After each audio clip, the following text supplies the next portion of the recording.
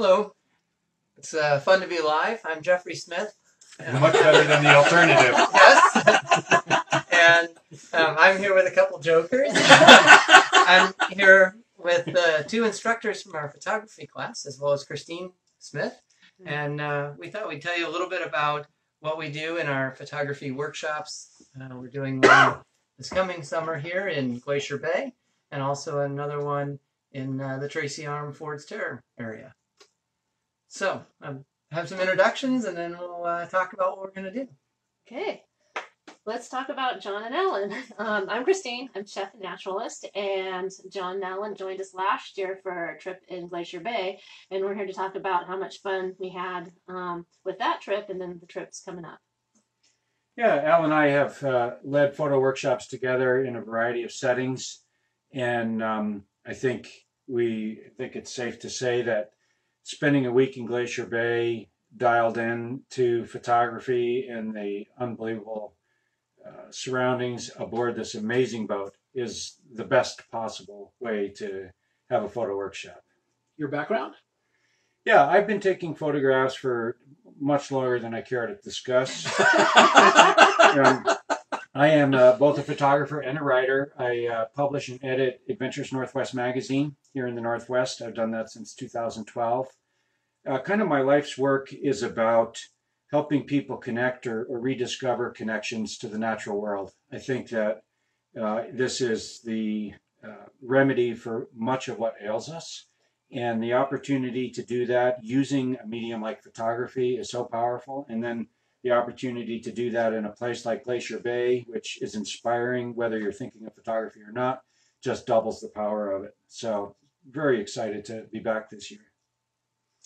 I'm Al. I've been making photographs for slightly longer than forever as well. I often describe myself as a recovering commercial photographer. This is how far back I go. I used to have a darkroom rental business back 173 years ago. I had a hitching post out front. I had a hitching post out front. That's exactly right. I used to do commercial photography. I don't do that anymore. Now my photography is all my own artwork. And a lot like John, it's about making connections to the natural world. I do other things as well in photography, but landscape photography is a big part of that. I've also been teaching photography since, there's another one I don't want to think about how long, since the 80s at least. I've taught at universities. I currently teach at the local community college, and I have taught workshops actually with John as well. And half the fun, teaching is just a kick. It's just so much fun to watch light bulbs go on and watch people connect. It's just great fun. So we're offering this trip that's an 8-day-long trip. The entire 8 days you'll be within Glacier Bay National Park. And just real simply, the schedule for a lot of the days is always different. It's always based on what we're seeing and what we're doing. But generally, we have time every day to go ashore, or there'll be a spot where we want to take pictures from the boat or from our skiff. And then later in the day, there'll be time where everybody is able to sit around with their laptops and actually work on their pictures.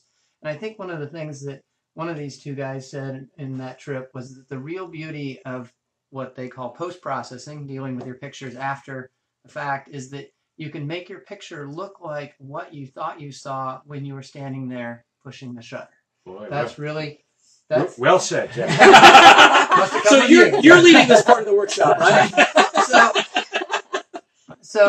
And what's fun is that we have lots of time to do this. There's lots of time over the 8 days to get in all these different aspects of how Lightroom software works and how you can use it to process your pictures, but also lots and lots of time where you'll be standing on the beach with your tripod taking pictures of icebergs that have grounded out on the beach, or taking pictures of whales that we see as we cruise through Glacier Bay. Yeah, the combination of spectacular subject material, both landscape, wildlife, the wildlife in particular is just spectacular, combined with the immersive nature of having 8 days and nights it's a very small group, and we're all together on the boat the whole time. and it is eating, sleeping, breathing, drinking photography for 8 days.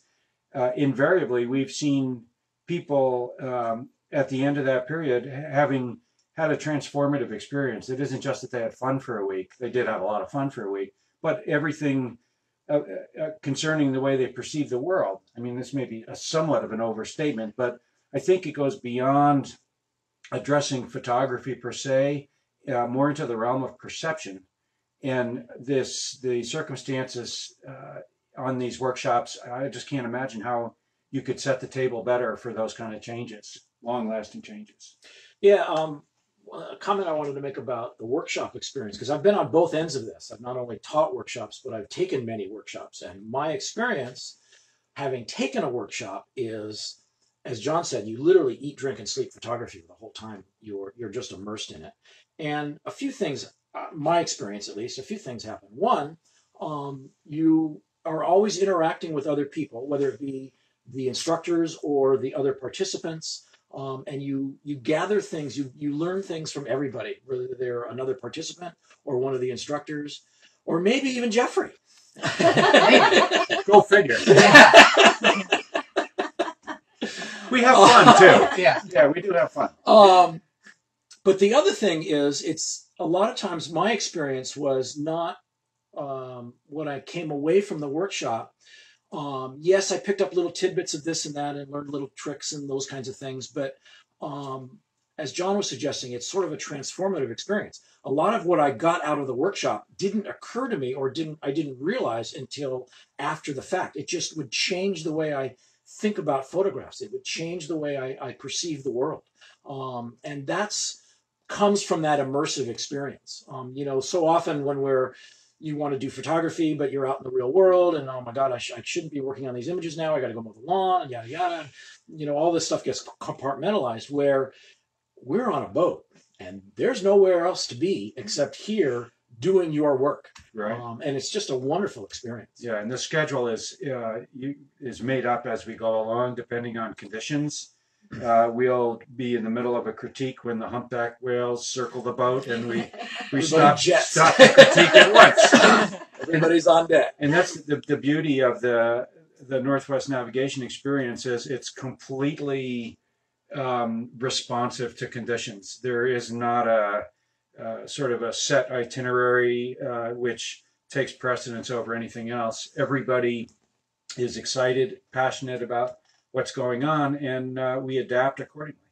And speaking of adapting, the other thing what we did last time prior to the workshop is we sent out a questionnaire to all of the people who had signed up and queried them about what are your interests, what do you want to do, what do you hope to get out of this. And the workshop was tailored around what their interest was and what their needs were. So that part of it is real, whatever you want to do. The other thing is we can only take, eight people, and there's two of us.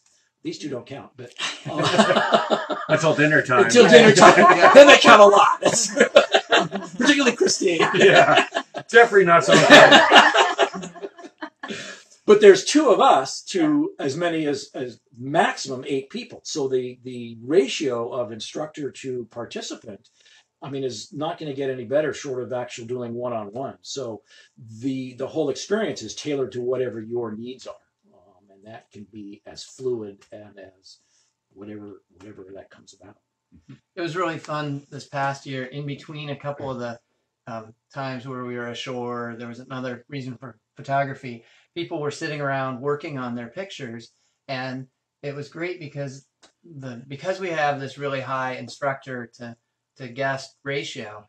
These guys were around helping him, and people would say, "Oh, come look at this picture. Tell me what should I do here?" And they'd come by and say, "Oh, you need to adjust the brilliance, so you need to adjust this, and if you look at this, it'll make these changes." And it was really interesting just watching, because there was so much time for that.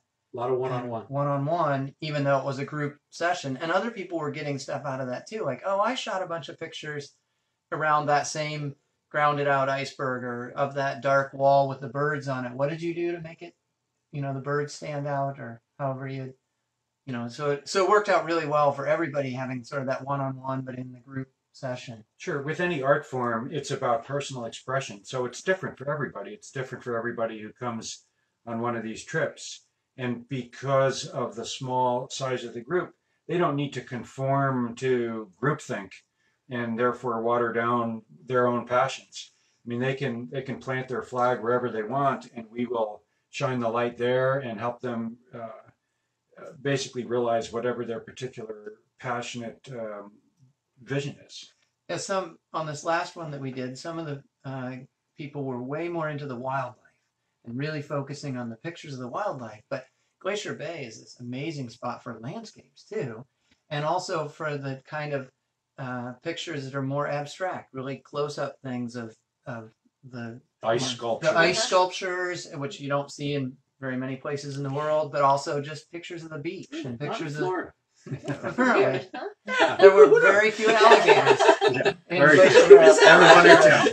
The whole We time. did- yeah, Very we disappointing. looked. We looked from that. The other thing to mention is the skiff, right? Yeah. Schifosaurus? Yeah. Schifosaurus. Because you take pictures from the boat and that's beautiful. You take pictures from the land and that's beautiful. But the skiff is kind of like the secret weapon of this whole enterprise.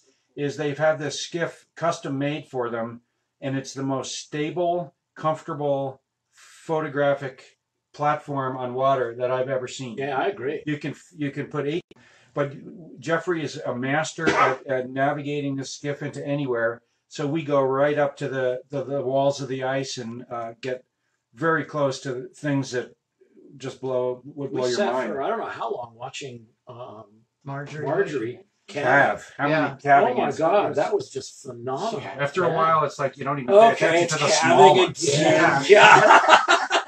But it's that kind of moments that really make this kind of trip Yeah. really valuable. It really is what it's worth. It's the added quality is that we can get, we have this skiff and we can get into these places that you couldn't in a bigger boat, and you couldn't very easily have that kind of platform if you were in a kayak. We do a bunch of kayaking, but Right. It's but not the this same. way you can set your gear beside you and move things around And it's- not worry about and it. not- It's a yeah. million times better to shoot from than a kayak. Oh yeah. Kayak is Been tough. there, done Yeah, that. I've tried Exactly. that too.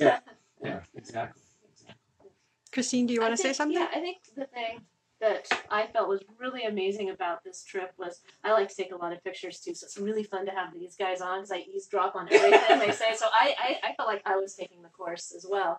But I found in the fall when it was, when photography season is over for me and as into sitting at the computer and going through these pictures, was having the opportunity to sit and look at all these experiences that I had had and able to relive them and then draw out the colors a little bit more, crop the pictures a bit, and then be able to tell that story that was within me and put that out there and share it with our guests, either on Facebook or through a newsletter or on our website, but really being able to like take that time that I had with them, taking pictures and really add that to my sort of life story. I just benefited so much from that. And I was just chopping vegetables and eavesdropping most of the time.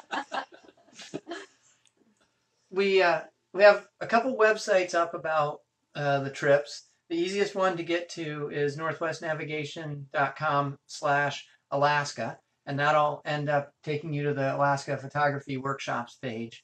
And that has links to both the trip that we're doing in Glacier Bay and also the trip that we're doing in Tracy Arm, Ford's Terror area. The Glacier Bay trip, the whole trip is within the bay. You actually board at a little town of Gustavus, which is just outside of Glacier Bay, and the trip ends there. But the rest, like as soon as everybody's on board, we'll head in to Glacier Bay. And then the other trip, and what people don't probably understand is that the last week of May, when we're going to be in Glacier Bay, is the best weather typically year in, year out. Yep. People tend to think that's a little early for that far north, but it's actually the prime time to go. Yep. We'll also be there at a time when puffins do have plumage for getting pictures. That's right. We saw a lot of humpback whales, even though it's a little bit earlier than their normal time to be in the bay. Lots of sea lions. Lots of sea lions. There are orca whales that are that are not on any seasonal schedule, so they're in there the whole Brown time. bears. Brown Lots of bears, bears. moose, Brown bears. goats. Yep, Goats. lots of mountain goats. Moose. Yep. And then the other trip is in the area that's between Juneau and Petersburg, and it we'll spend a lot of our time on that trip in the Tracy Arm Ford's Terror Wilderness area. One of the amazing things about that area for us is that we have permits to take people ashore, and it's all wilderness, so you can't have a group size much bigger than what we're able to carry on the David B. And a lot of people go hiking in Alaska, and they go on places that aren't in the wilderness, but we're actually able to take small groups into these spots that only other small groups can go into. So we won't end up going in there and running into 85 people from another tour boat. And so then we can do a bunch of hikes. We'll also spend time. Tracy Arm has these two. It's one long fjord, and then there's another long fjord there called Endicott, and we'll spend time in both of those spots. There's lots of good glacier action at the ends of them, and it's also just really amazing terrain. And also some time over at the Pack Creek Bear Observatory, and this is really cool.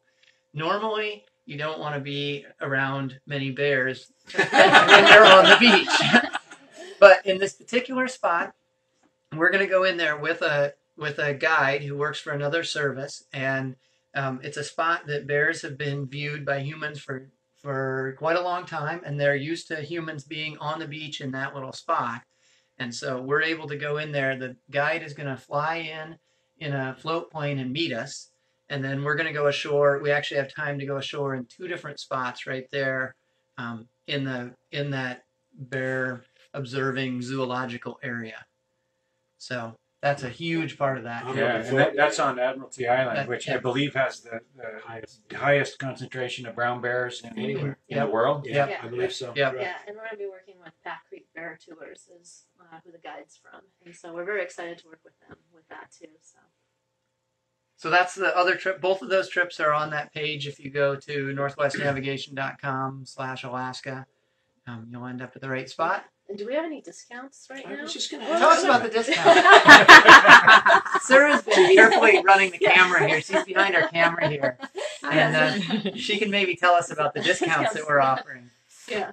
Well, I wasn't planning to be on camera, but I can switch out to, you can see me. Hello. So I'm Sarah. I do reservations for Jeffrey and Christine. And camera. And camera, apparently. Happy to share with you the discounts that we have for both of these trips. Normally they're $7,000, but we've got a spring discount going for $5,590 per person, and that's all inclusive. Once you get on the boat, you don't have to worry about anything unless you want to buy a t-shirt maybe or have Christine sign a book. But that's the discount we have going on. We have 4 spots on the Pack Creek Bear trip, and we have 8 spots on the Glacier Bay trip. And I'm going to turn it back to Christine. Thanks, Sarah. Yeah, so we're hoping that you guys will be out there and inspired to come to Glacier Bay with us or do Pack Creek and Tracy Arm. And we really hope to see you guys this summer on the David B. Join us. Yeah. We're going to have a lot of fun. Yeah. I'm going to back out so you can say all of you. You want to say good We final haven't goodbyes? even discussed Christine's cookies. Yeah, that's right. Oh my The food God. is awesome. Food on all the trips is Oh awesome. my God. Every meal is is gourmet. Yeah. Ecstasy. You have no idea. No. Oh my God. So we have a lot of fun. Any final words, guys? No, I think that's it. Join us. Join us. We have a please. great We're going to have a time. lot of fun. You Yeah. should come